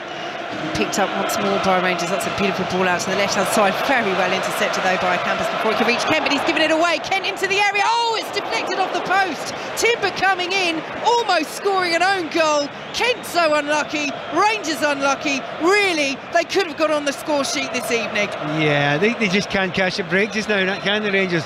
That offside, obviously, with Barisic before then. This time, Kent, he's had a quiet game. Come off the defender. But they're getting no luck at all. Hits the post and well, at least to get a corner to attack at last. Corner, last chance for Rangers to get a consolation. Barisic with the ball in, headed away by Ajax, but will go out for another corner. So a second last chance for Rangers as Van Bronckhorst watches on from the dugouts into the final minute of added time here on 5 Live. Barisic again with the corner again. It's not the best delivery. Ajax head the ball away, helped on by Klaassen up towards the halfway line. Header is won for Rangers and picked up by Ryan Kent, who'll go for it from 30 yards, tried to curl it, and it bounces off past Veer.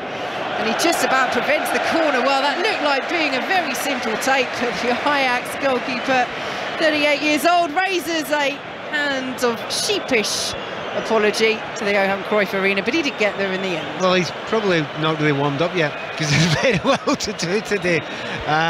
But to be fair, it would have been interesting to see if Rangers could have asked him a few more questions. They couldn't, and it's finished. Well, there is the full-time whistle. A comfortable victory for Ajax, 4-0 as Rangers return to the Champions League proper. Ends in disappointment, and Pat Nevin, it is a cliche, but it is apt on this occasion. It was a game of two halves. It was a game of two halves. I mean, I thought Ajax were fantastic in the first half. Rangers were quite naive. They sent out a very, very attack-minded side with, you know, Tillman and Kent and Wright and Colak. And to be fair, that is really, really a big call to do that away from home against one of the great sides in European football. It backfired. It backfired massively on them. And they were hammered in that first half. They were lucky to get away 3-0. We've got to be fair about it. They were lucky. Changed it in the second half. Took too long to change, but they were a much better side. And that'll give them a little bit of lift that when Ajax do come to Ibrox Park, it won't be the same game. And they will know a lot more about themselves. They'll know a lot more about the opposition. But you learn quick in this competition. Well, you better. Because if you don't, you won't be hanging around wrong. And that's it, isn't it, Pat? It's got to be a learning point now. It's back in Europe. Let's not back in the Champions League. Let's not dismiss that. This is a big night for Rangers in that regard, given what they've gone through. What you've got with Celtic and Rangers, you know, they've come in and they don't actually know how good you're going to be against the very top teams. Celtic had no idea against Real Madrid. Rangers had no idea really against Ajax here. Well, they've learned it, and they'll have to go and put everything they've learned to good use. And I don't think they'll be as open again when they play the next time. There was a huge fear it could have got very ugly tonight at 3, but it didn't, and that's one blessing. 5 games still to come for Rangers in the Champions League group stage, but their return to the top table of European football ends in a 4-0 defeat by Ajax in Amsterdam.